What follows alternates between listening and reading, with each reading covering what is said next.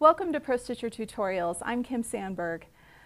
Do you have questions about how to crop a design? Let me walk you through the basics of cropping a design. So let's take a look on the screen here. I need to open a design, so we'll go to File, Design, Open.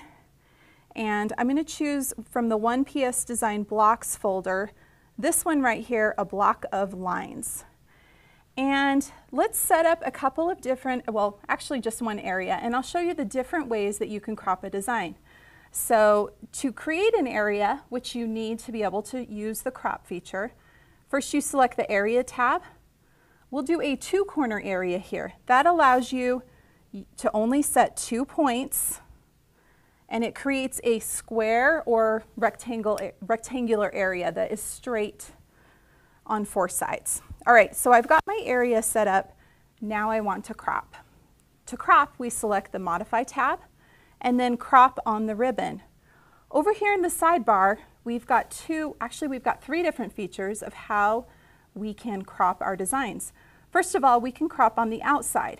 So when I crop on the outside, as you can see on the screen, the outside of the design that is outside of the area is removed. And I have the option to leave my edges open, which you can see here. I've got all the little start and stop points, or I can touch edges and it closes those off, and the design will actually stitch in between those.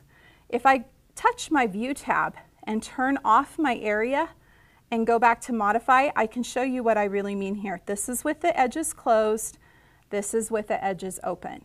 So you can choose whether to have that stitching or not. Let's go back to the View tab and I'll turn my area back on, and then we'll go back to the Modify tab.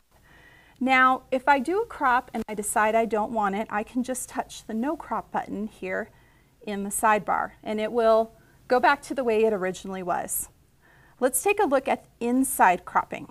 So if I do that, it removes the inside part of the design. And once again, I can do the edges or not.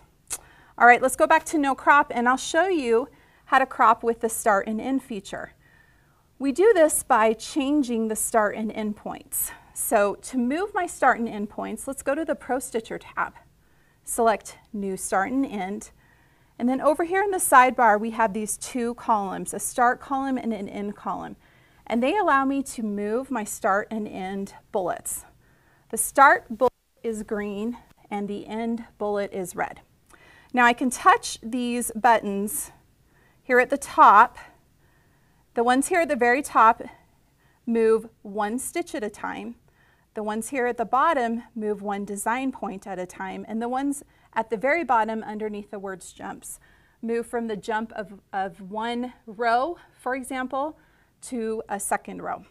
I just moved that a few design points. Let's go ahead and move our end ones also. I'm going to move this one a few design points, and I'm now ready to use the Start End Crop. So let's go back to my Modify tab, and you'll notice as we switch back and forth between these tabs, whatever button on the ribbon I had selected last is still selected. So my crop button is still selected, it's green, I don't need to touch it again. Now let's try the Start and End Crop. Well, look at that, I removed part of the design. This is a fun way to create your own designs. And those are the basics of cropping.